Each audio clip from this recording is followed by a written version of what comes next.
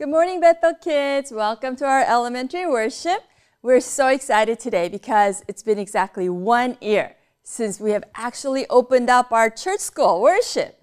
And today we're actually opening our church for you to come.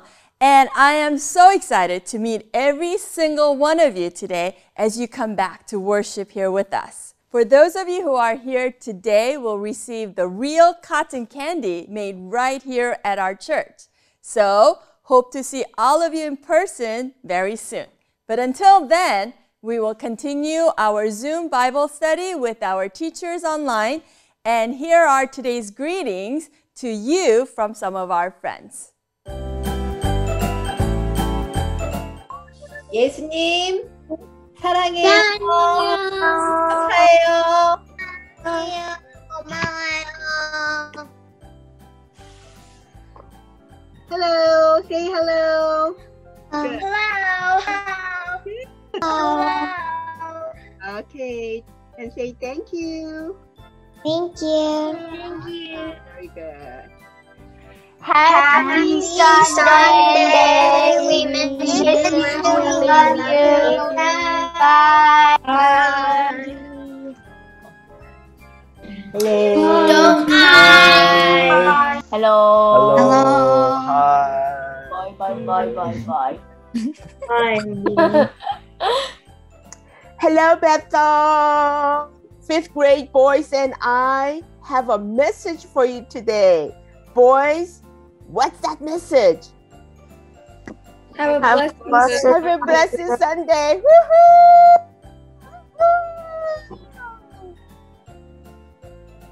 Hi everyone, this is Teacher Ilan's class from 6th grade, and we would like to welcome every one of you to our church worship. Hi. Bye.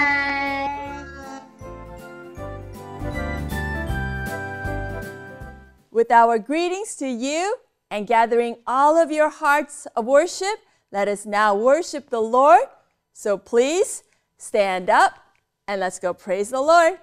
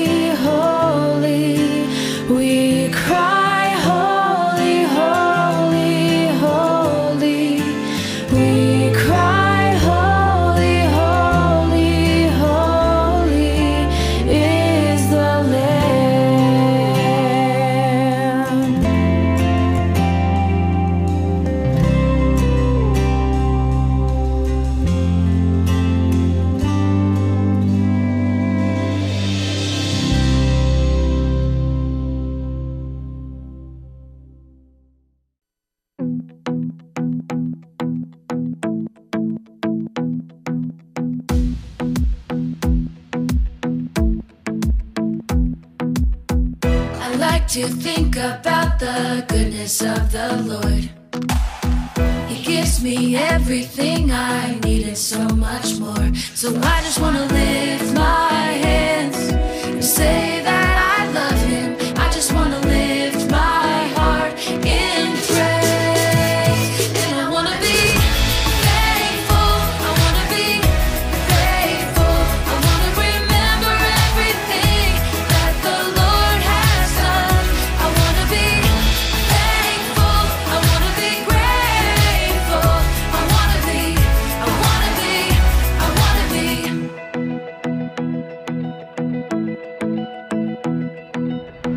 I like to think about the goodness of the Lord. He gives me everything I need and so much more. So I just want to lift my hands and say that I love Him. I just want to lift my heart in praise. And I want to be thankful. I want to be grateful. I want to remember everything that the Lord has done. I want to be thankful. I want to be grateful. I want to be, I want to be, I want to be thankful. I want to be grateful. I want to remember everything that the Lord has done. I want to be thankful. I want to be grateful. I want to be, I want to be, I want to be, I want to be, I want to be, I want to be, I want to be. Let's pray. Heavenly Father, thank you for gathering us together here for today's worship. We come with a glad and joyful heart because we are looking up to you. You created us, redeemed us, called us on your own with your unfailing and everlasting love. Thank you. You taught us that the gospel of Jesus Christ is for everyone, Jews and Gentiles. Help us to remember that we were Gentiles, outsiders, yet you loved us and called us clean. Remind us to include and kind to everyone, especially outsiders at our church, school, and home. Help us to remember that you pour out your great love by sending Christ to die for us while we were still sinners, so that we also love and encourage one another. Now we are all ears to your word.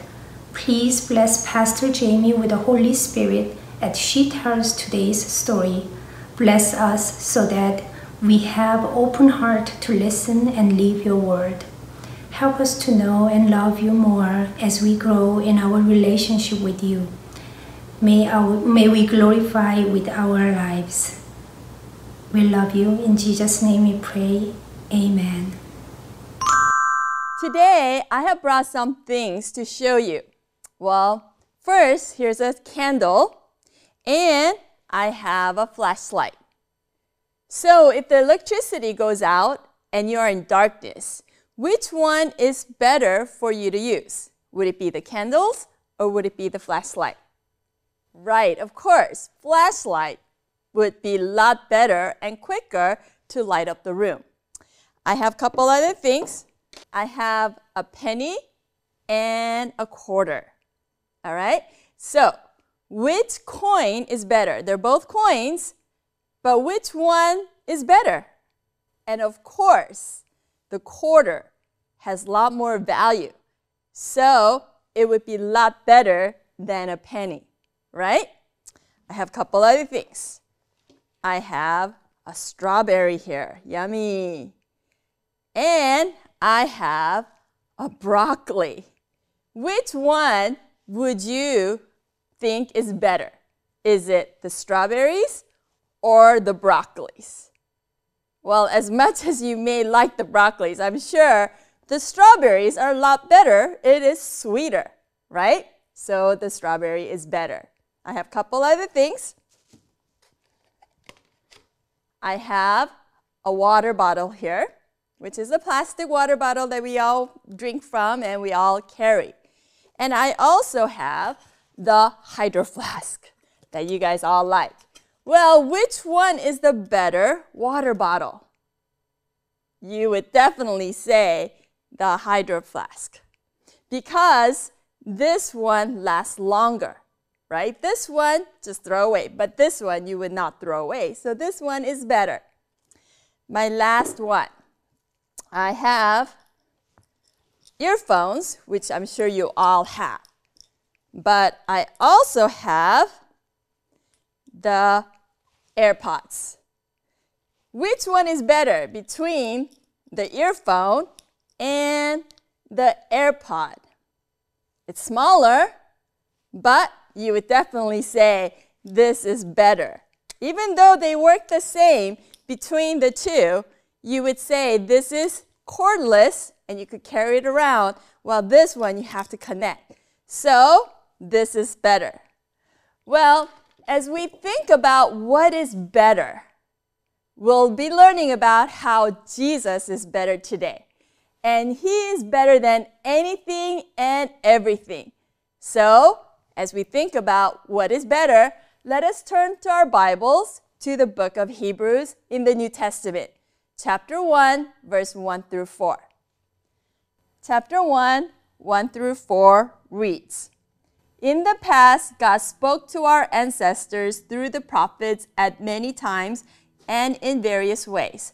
But in these last days, he has spoken to us by his Son, whom he appointed heirs of all things, and through whom also he made the universe. The Son is the radiance of God's glory and the exact representation of his being, sustaining all things by his powerful word.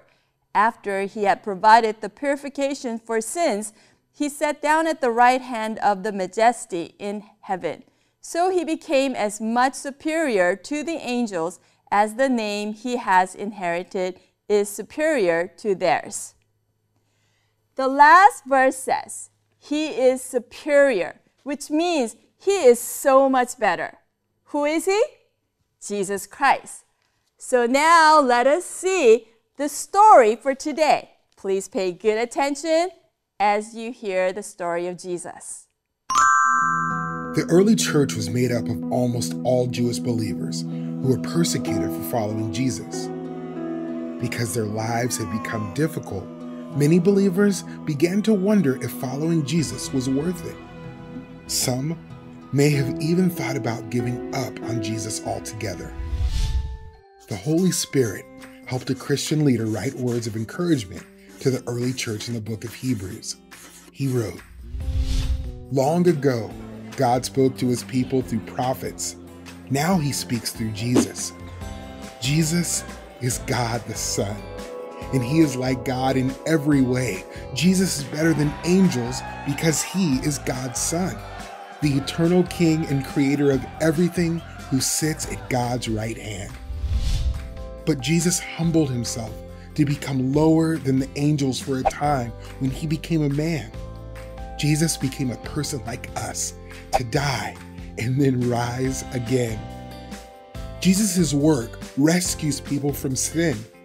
All who believe in him become his brothers and sisters.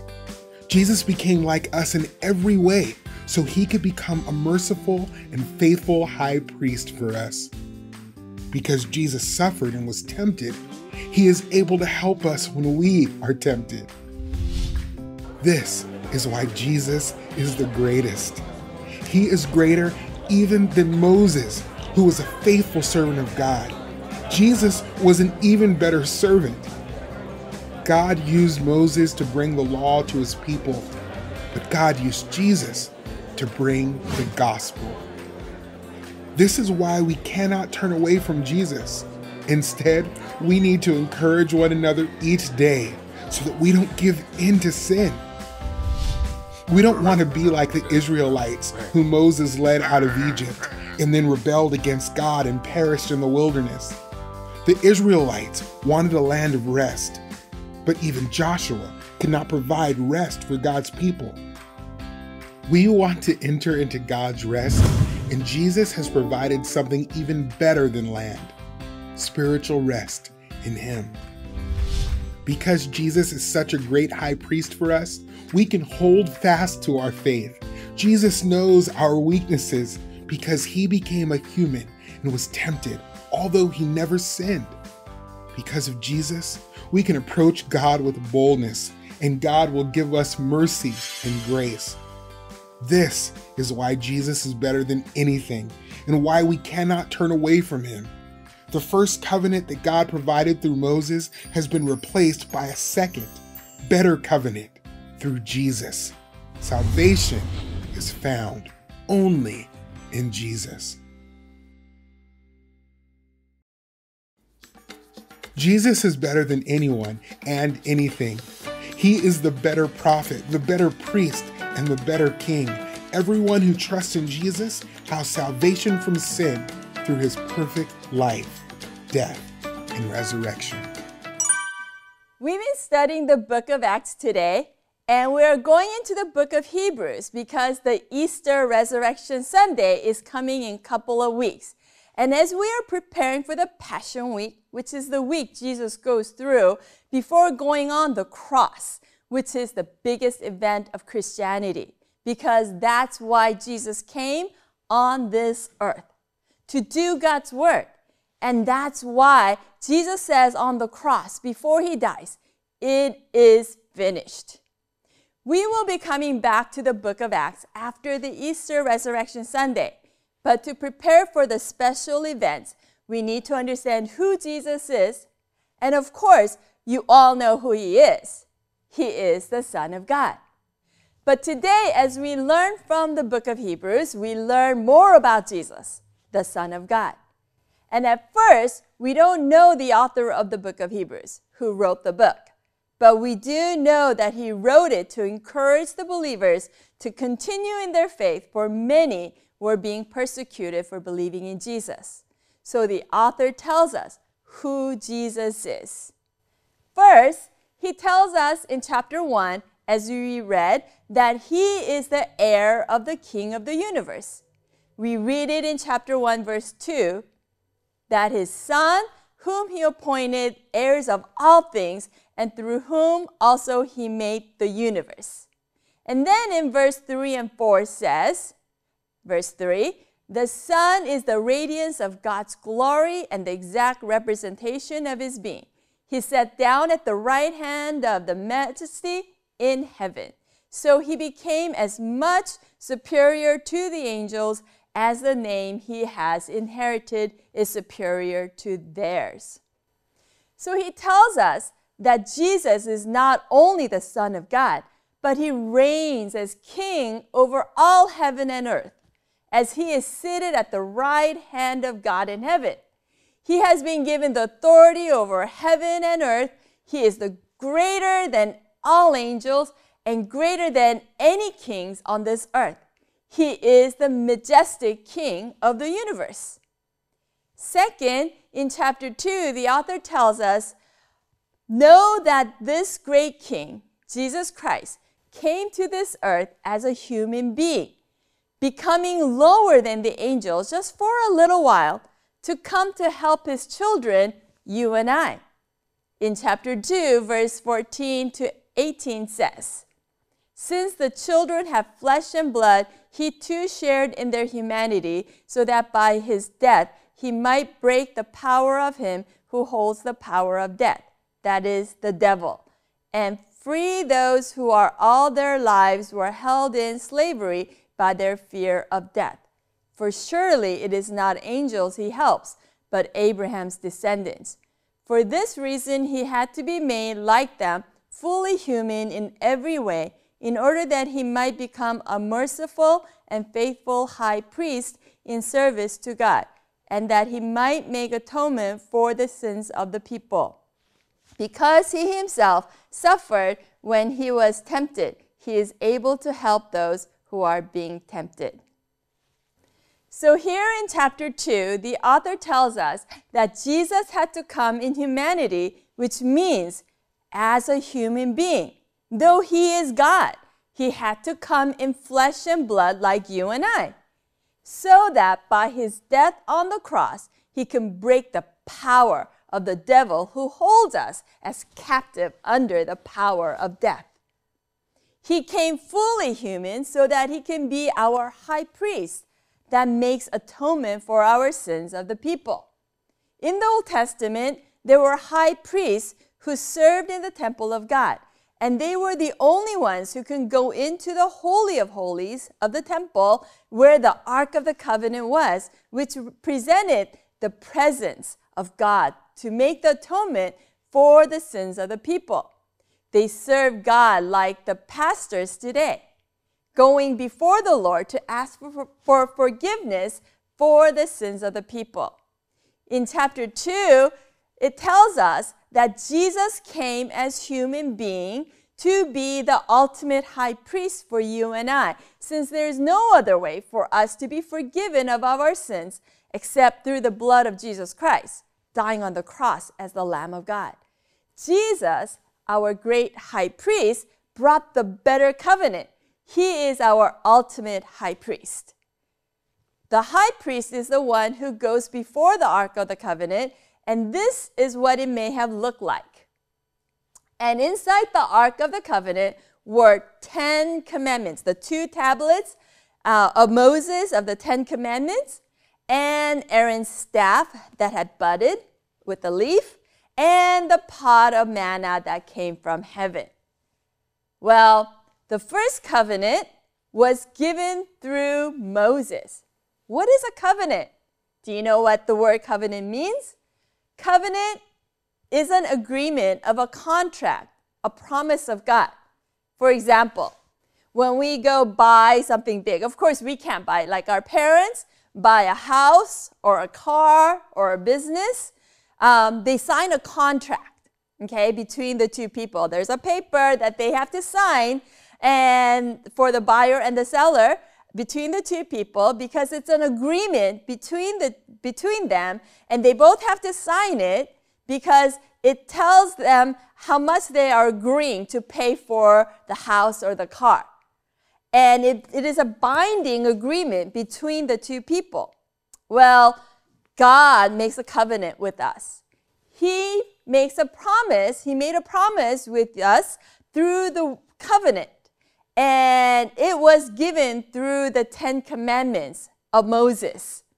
He told the Israelites that if you obey my commandments, you will be blessed. You will live. And it was a promise. But did the Israelites keep all the 10 commandments? Can you and I keep all the 10 commandments? Of course not. We know from the Bible that the Israelites continued to disobey God. They could not keep those commandments. And definitely, we cannot obey those commandments. God's commandments are the highest. And therefore, the Israelites could not be blessed as God had promised them. And you and I cannot be blessed as God promised us through that covenant. And we call that the Old Covenant. But God always keeps his promises. We know that, right?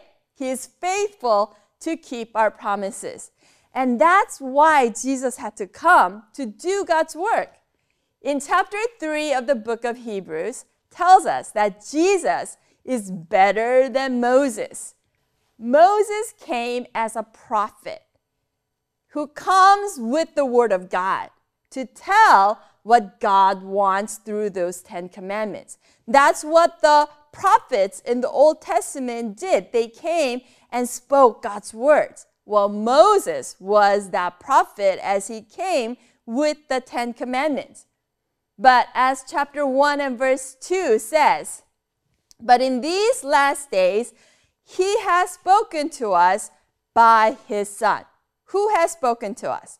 God has spoken to us by his Son, Jesus Christ. Jesus Christ comes as the final prophet of God who comes as the Word of God himself. He doesn't just come with the Word of God. He is the Word himself. He comes not only to fulfill the promise of God, but he comes as the new covenant of God. He comes as the promise himself. He comes as the word and the fulfillment of God's covenant. For anyone who believes in Jesus Christ will be blessed. Anyone who believes in Jesus Christ will have life eternal. And that's why we say Jesus is the better prophet, the better priest, the better king. He is better everything. From the Old Testament, we have seen the prophets and the priests and the kings. But God has sent our ultimate priest and prophet and king of all kings. So, Jesus is better. Now let us go to Pastor Brian with questions from kids.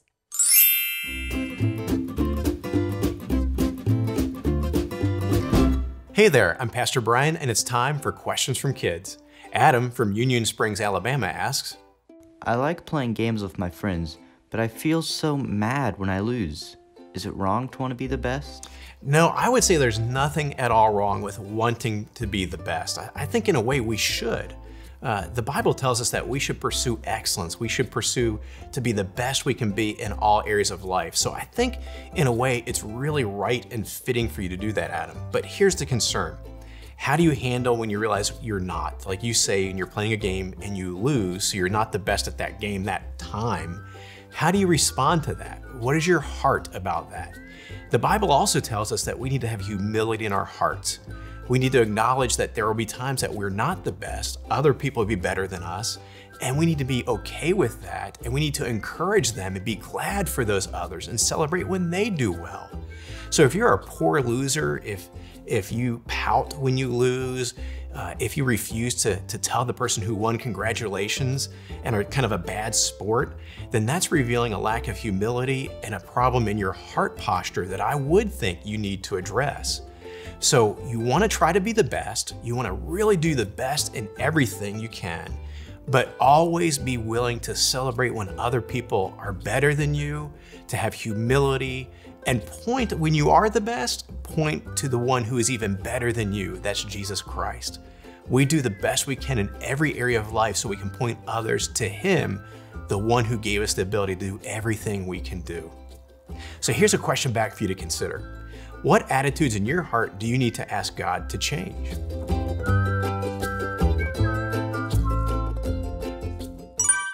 So what attitude in your heart do you need to ask God to change, as Pastor Brian asked? Do you have a heart of humility? Do you have a heart of service and to point others to Christ? Do you have a heart to encourage and bless others?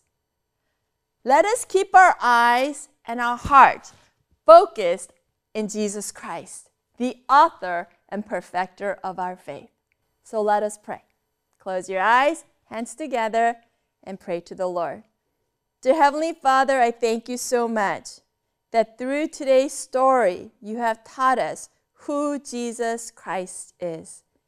Not only is He the Son of God, but He is the better prophet, the better priest, the better king, and He is better than anything. Lord, thank you for your promise. Thank you for fulfilling it through Jesus Christ. Thank you for the new covenant that you have given us through Jesus Christ.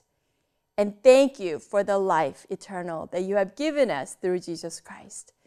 So Lord, I pray for our students to know who Jesus is and to trust in Him alone. We thank you and praise you. In the name of Jesus we pray. Amen.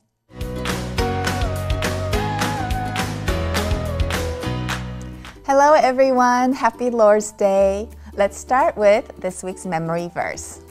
Put to death, therefore, whatever belongs to your earthly nature, sexual immorality, impurity, lust, evil desires, and greed, which is idolatry. Because of these, the wrath of God is coming. Colossians chapter 3, verse 5 and 6. Okay, today we will be doing a snack craft, which means you get to eat it. As you can see over here, this is what we will be making today. Can you tell what this is? Maybe, maybe not. It is actually inspired by the Ark of the Covenant, something that we learn about in the Old Testament, right? So as we learn about Jesus being our new covenant, I thought we can make a fun snack craft inspired by the Ark of the Covenant, okay? So it's actually very easy to make. So let's get started. So from your craft bag, take out your cotton candy you received, right? Who doesn't love cotton candy, right? Rice Krispie treats. And you should have received this little bag of pretzels, little pretzels. Only other thing you would probably want to grab maybe from your kitchen is maybe a plate and a chapstick. It could be a metal one or a wooden one, doesn't matter, okay? Because this is gonna help puncture the Rice Krispie treat, okay? So the first thing we're going to do is open up your Rice Krispie treat. It should be this like rectangular shape, box looking shape, right? So taking the chapstick, we will be making holes right here at the edge. One here and one here, like this. And you want to go in maybe like ½ an inch, all right, like that. Turn it around. Let's do that on both sides, like this. I think the real Ark of the Covenant, it actually had rings and they put rods in. But ours, it's just inspired. It's not an exact replica, right? All right, so taking, oops, that one is broken. Taking 4 pieces of pretzel, just like what you see over here, we're gonna go ahead and stick these in, okay? Just like maybe what the rods would have been like, because they carry the Ark of the Covenant, right? In the olden days. So hopefully yours look something like this, okay? And in the Ark of the Covenant, there's cherubs, which are angelic beings, right, with wings. So inspired by that design, we will be making our own wings that look something like this using the cotton candy, all right? So I'm gonna maybe take this blue one. Go ahead and open this up. Cotton candy is it's fun to eat, fun to play around with. It even smells really delicious, right? So try to take grab a big piece, not like small tiny piece, right? Oop, okay.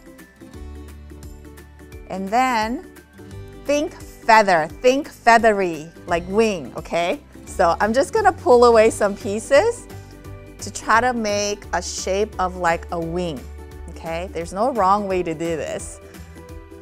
Like, that's already kind of looking like a wing. You see that, right? And if you're tempted to eat some, I'm sure you can have some, all right? Okay, so let me move this one out of the way so I can. So take that, it's quite sticky, the Rice Krispie, so you can just go ahead and tack it down just like this and it just stands right up, okay? Now let's do the other side.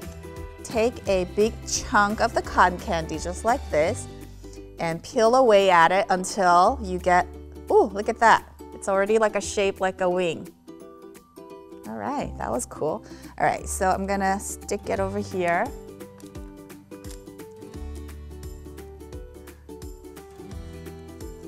And your fingers will get really sticky, but that's okay. You're gonna be tempted to lick it. I'm not gonna lick it, but you can go wash your hands too. So there it is, your snack inspired by the Ark of the Covenant. Now you can go ahead and enjoy the rest of your cotton candy. Okay, so that's it for today. Thank you for joining. See you next time. Bye. Now is a time of offering. Please give your offering to the Lord. Send it to church or bring it with you now that we're open.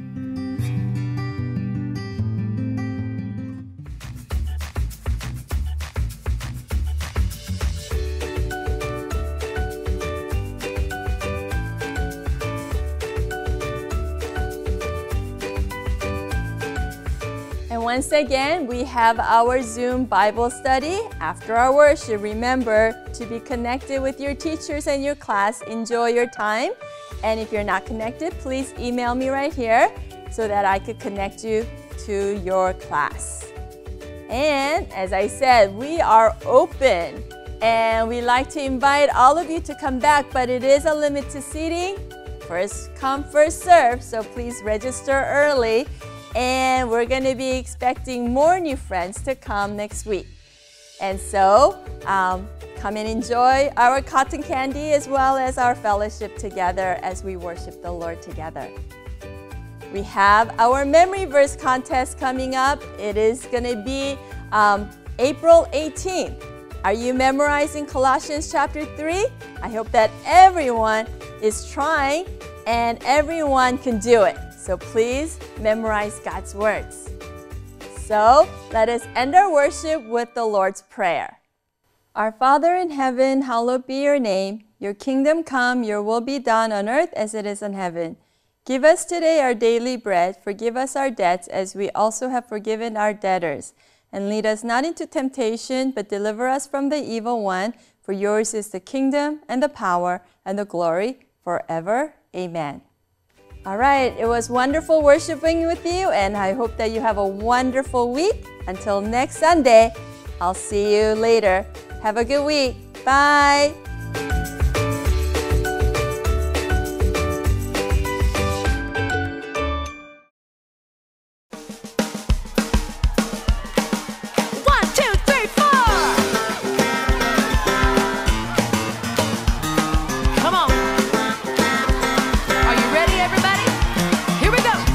Everybody get down low.